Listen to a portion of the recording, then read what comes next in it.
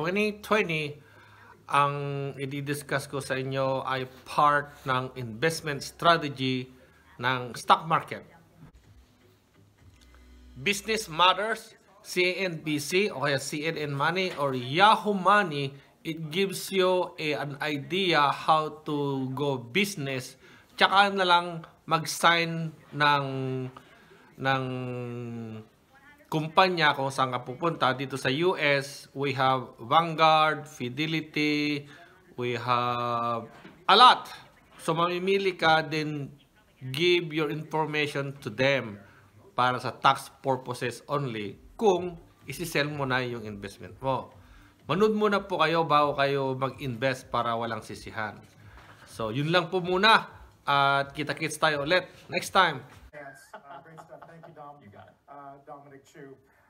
Obviously, fresh record highs today on the S&P and the Dow as we get that jobs number coming in lower than expected. Employers adding the fewest new workers in 6 months. Let's bring in Goldman's chief economist, Jan Hatzius, talk about the labor force permanently that would have otherwise stayed in for another 3 to 5 years. We do think that it's going to take probably several years before we're basically that. So our expectation has been $700 billion deal. So what I'm curious, you said you've done a lot of research. What then is that reflected in terms of the new products you're going to be bringing to market for this holiday season?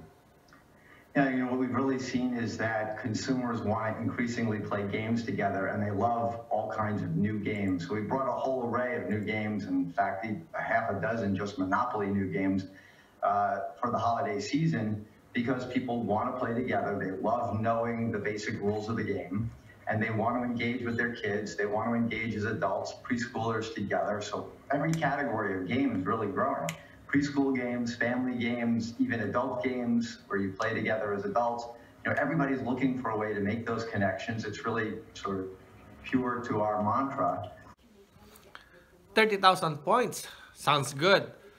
Masasabi ko, ang hirap kasi na ipaliwanag at once without understanding yung una kung anong ipipick mong product or company na gumagawa, manufacturers. Doon ka bibili ng stock nila as your share to the company. Kunyari, ang volume nila is 1 million. Ang isang share is 100 pesos or $100. Isipin nyo ngayon kung ano ang magandang investment this Christmas. Anong magandang in-demand ng tao. Kagaya ng food supplies. Nandyan ang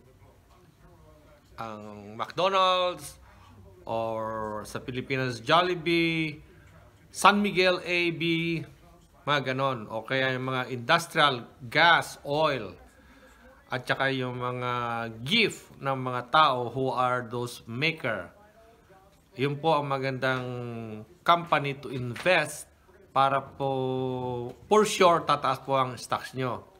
Isa-isahin po natin yan. Mahirap po yung pakyawan na sabi mo na ang bagal naman ito. Mahirap po. Understanding the business is a must. Otherwise, your money is gonna go to drain. Manood po kayo lagi. Have a good day, guys. Thank you.